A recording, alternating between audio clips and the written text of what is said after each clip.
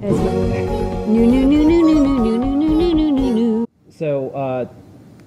AdaBox. Here it is. I could tell you, here's some stats. We have less than 100 openings. Less. I know, because I got an alert, we get alerts. I got an alert. So we have less than 100, so we're a little ahead. We're going to be shipping in April, so you do have a little time, but not a lot of time. Yep, there was a little bit of a delay due to COVID. We have all the parts ready for AdaBox, but they're stuck. They can't ship out. So it'll be maybe a couple weeks later than expected on this AdaBox, but don't worry, we'll make it be fine. The best so this AdaBox does ever. give you a little bit more time to subscribe, but you are going to run out of time. So Yes, anyways, there's 100, but less also, than 100 slots left. when the slots are out, it doesn't matter, when we ship. If the slots are done, the slots are done. Okay, first up. Okay, first up, we've got some fun, quick STEMMA QT cable action here. This is a Grove connector to a JST-SH, also known as a Qwiic or STEMMA QT. Yeah. We have the JST-PH. This is like I don't know the name of this connector. This is actually kind of like a custom connector, which is why we got this cable from SparkFun. You want to zoom in? Boop. I think I kind of like this. You want it that way? This is good. This is good. A good amount. Okay. So, so this is a Grove feather wing shield that we've got here just as a demo. And you'll see that this one is the clock data 3-volt ground port. And so we've plugged in this cable with the little latchy bit here into the port. And it latches in place. And on the other end, we can plug in any STEMMA QT or Qwiic sensor. That's cool. The only thing I want to warn people about is there are some Grove shields, especially for like the Arduino Uno or the Mega maybe, that would have 5-volt power instead of 3-volt power, in which case you can definitely still use STEMMA QT because we have a little regulator here that converts any input into 3 volts. But if you're using a SparkFun Qwiic board, just be aware you might have to set it to be 3 volts. So it's like, we want to warn people so they don't plug in a 3-volt sensor into a 5-volt. It's not an issue if you're using any of our Adafruit boards, because you can see on the back they all say VLogic VCC 3 to 5 volts, but it's something I should mention. That said, if you have, it goes both ways too. If you have a feather or like, this clue board, for example, I'll show it off on the overhead very carefully.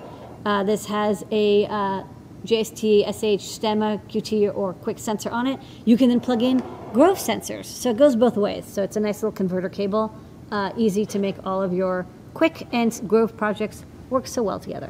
All right. Speaking of, another little breakout. This is handy. This is a breakout to a dual JST-SH breakout, also from SparkFun, shown here. I can't really show it any better than the demo. You can solder some header onto it, female header, male header, plug into a breadboard, and it breaks out 2 JST-SH connectors, and then you can plug in any of our sensors. So it's, or if you have a board that doesn't have a STEMMA QT connector on it, you can make it so by, again, soldering in those connectors. So, very handy, breadboard friendly. It's a nice little accessory. Next up, we had Pete Warden on our show. He was talking about this book, and now we have the book in the store. So TinyML. It's just great, and I love the graphics. It's a thick book too. I'm gonna hold this up. Yeah, this is a book. It's chunky.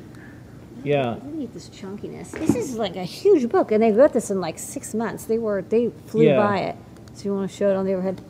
Chunky, and it covers using TensorBoard, using Colab, using Arduino, the SparkFun Edge board, the Arduino Nano 33 BLE, I think are the 2 main boards that are in this. Yeah, but I have some good news for you. Our guides show how to use our stuff. So this is a good book to get started. If you want to have what I think the best hardware is, you can use our stuff, and this is still a good reference. It's still, the code is the same, but what you can do is if you're reading this and you're like, oh wait, I have an Adafruit Edge board, or have a Clue or whatever, or a Circuit Playground Bluefruit, just go to the learn.adafruit.com website, and then you can follow along our guide, which is basically the same kind of content, but it's not as explained. Like, this is obviously, this is way simpler than the guide. When people say, how do I get started with like machine learning, pick up an Edge badge and do our guides just for the first, like, okay, in 5 minutes I can get it to do something. Just get the demos, and then get this book, and then really start, tweaking on the models that you can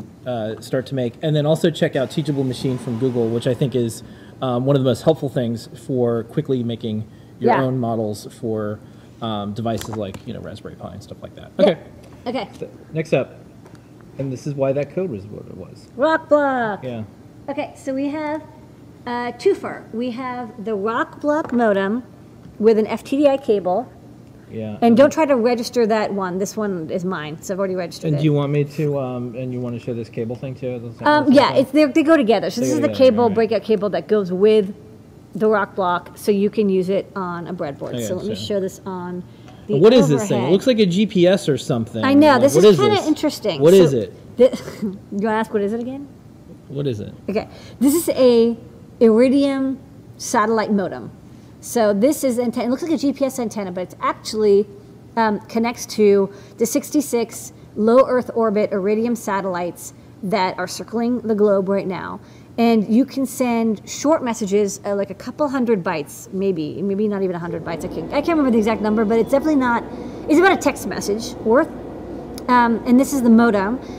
Once you register the modem, you can then send messages to and from this modem anywhere on Earth. And when I say anywhere, I mean it like literally anywhere on this great Earth. If you can see the sky, you have the antenna pointed at the sky, you can send and receive messages within a few minutes.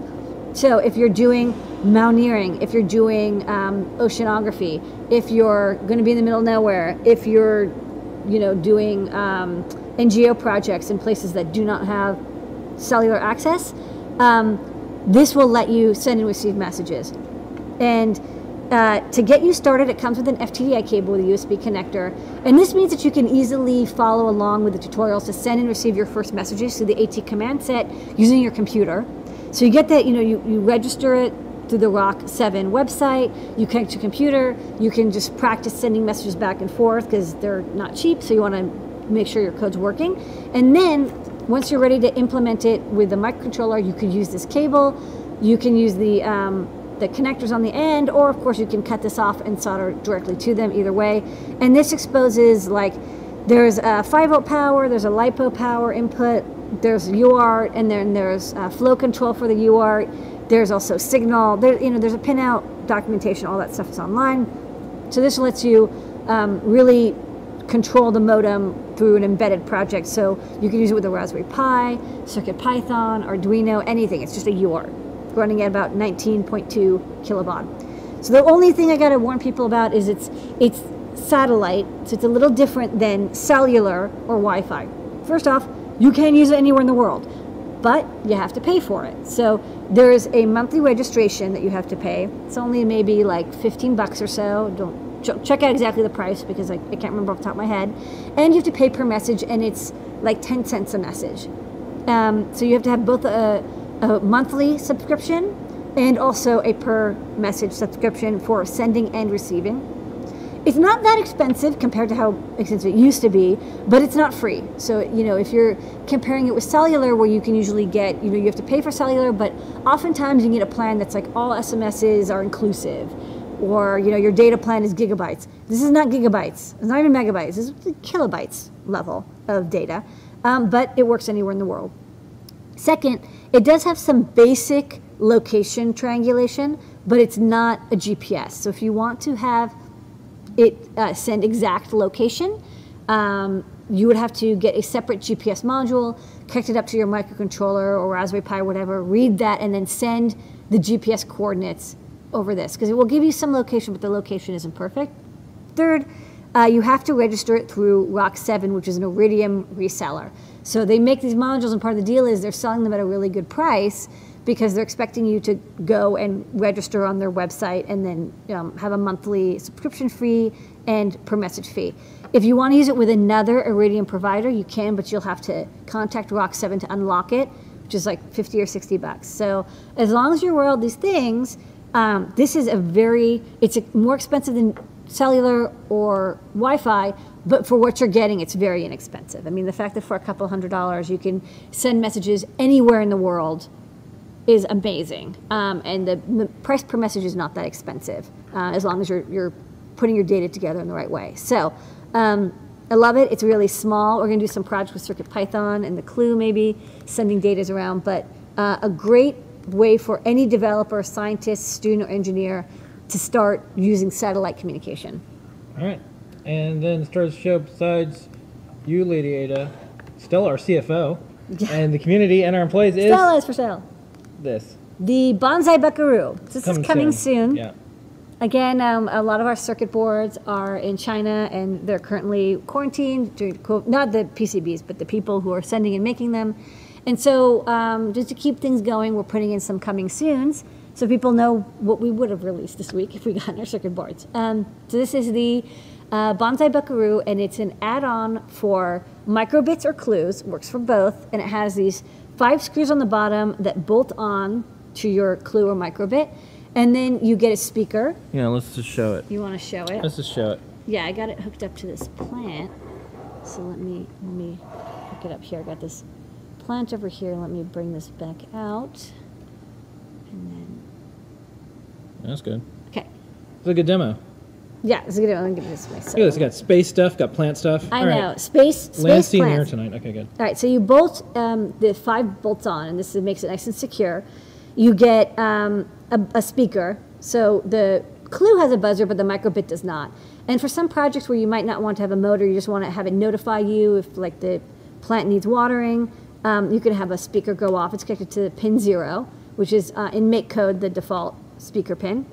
We also have a 3-volt motor port. So this is a surface mount terminal block, and you can connect this to here. I've got a little motor sitting at the bottom of this glass with some tubing. Now I don't have the tubing going to the plant because this poor plant, I don't want to overwater it while I'm doing the demo, because I like this plant. It's a very nice plant, good plant. And then on the clue, for example, we have these 2 pads for the pin 1, power and ground, and I'm using that to measure the resistance between these 2 nails. So let's say I want to simulate what it would be like if it wasn't in conductive soil, if it was in dry soil. When I remove the nail, you'll see the resistance goes up. It's basically like infinite resistance.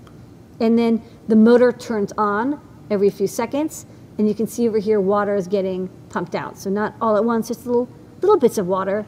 And then when the plant is nice and moist again, the resistance goes down and the pump turns off. So this is a really great way for kids and students to learn how to read sensor data, and then maybe display it, and then perform a robotic action such as the fact that you could just do this on live video is amazing. That means it works. Yeah, it totally works. That's how easy it is. It's got debug output. Yeah. And you can use it with, again, with microbit, with make code, or you can use it with Clue, with CircuitPython. One of the things, same design. Since we have a microbit shape thing, we're like, oh, we should probably do some accessories. Yeah, now I'm actually kind of excited. This one's like, oh yeah, like this is something that we would want for a microbit or a Clue. So we're like, oh, let's just do it. Yeah, so it's coming soon. It's really simple, but it works really well. And I like that it's no soldering is required. You just screw some things in, you plug some things on, you put the tubing on the pump, you put it in a cup of water, and now you can start experimenting. This is what the final silk's gonna look like. Yeah, it's nice by Phil B. Yeah.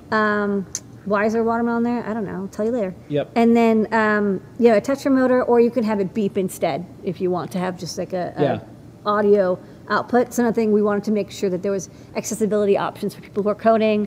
Maybe they can't, visually see LEDs or display. You could have an auditory alarm as well. So this is coming soon.